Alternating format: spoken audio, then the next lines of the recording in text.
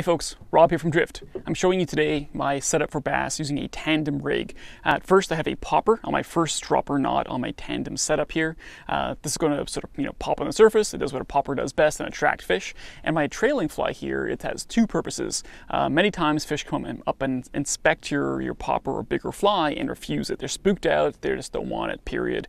But what they can't find in the water behind you is a smaller, more natural fly.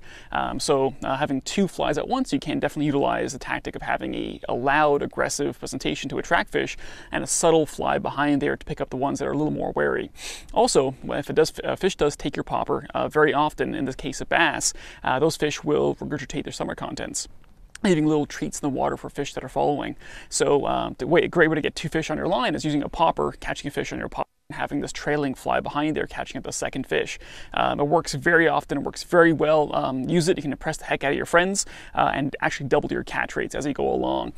So great tip for you guys, take it, use it, it's a lot of fun. We have a video on how to utilize the double surgeon's loop to create this tandem rig on our YouTube page, so check it out there too. So learn with us, fish with us, and we'll see you on the water. Ciao.